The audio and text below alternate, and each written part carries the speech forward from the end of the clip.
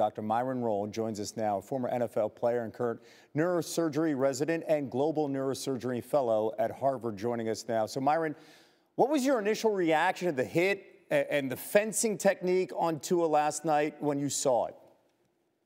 Well, thanks for having me. I was quite disturbed, like everyone else, when I saw that video as a former player and now as a physician in neurosurgery, senior neurosurgery resident. It was disturbing. When you have a player who gets his head hit to the ground with that force, causing symptoms with this abnormal posturing, you have flexion of the elbows, rigidity, stiffness. That's a sign of traumatic brain injury. And typically, the classical teaching is it's in the brainstem, which is a very eloquent, important part of our brain that connects our brain to our spine. And so, it was very alarming. Take that all into consideration with what happened last week, where he had some gross motor deficits with not being able to stand on his feet, shaking his head, trying to get the cobwebs out, knowing that he was symptomatic from a head blow. It's very, very troubling, and I was disturbed just like anybody else. Myron, we just had Stefania Bell on our show, who's our injury expert and a licensed physical therapist, and she talked about how concussions within the medical community are so incredibly hard to diagnose. She likened it to a black hole for science. When you see what happened on Sunday, what was then described as a back injury, how do you compartmentalize that based on being a player and also what you now know about the brain?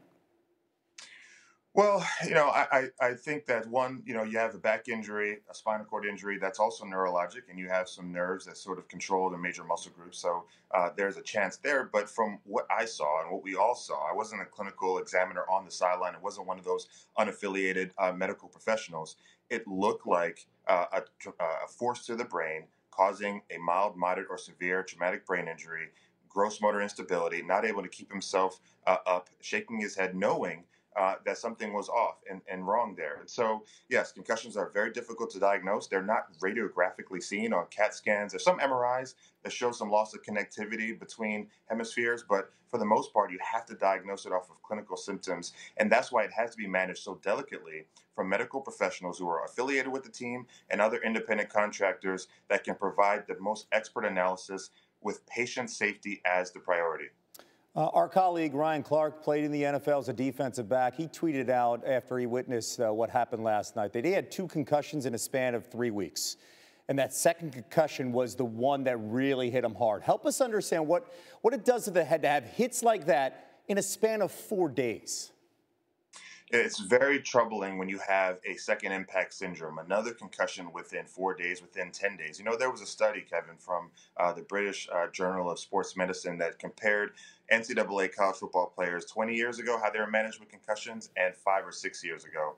And 20 years ago, you had about 92% of concussions after the first hit happened within 10 days. So that recovery phase, that acute phase, that very delicate time frame, about a week to 10 days, is a time where you really, really need to go slow and be conservative and manage these patients as best as possible. The issue that I see here, honestly, is you have players, you have coaches, you have medical professionals, you have ownership in the front office, all of these competing forces trying to determine if a player should play or not. And then everyone else on the outside looking at saying, what is going on? What is happening? So a lot of voices, a lot of directions in here that's really, really taking away from what should be the priority, which is safety, which is his health outside of football. Let's drop football for a second and let's think of the human. Let's think of the man who can communicate and be a great member of the community. And that's what needs to be the focus at this point. A big part of doing that and ensuring his health and safety, of course, is making sure that the protocol is tight. So what changes do you think need to happen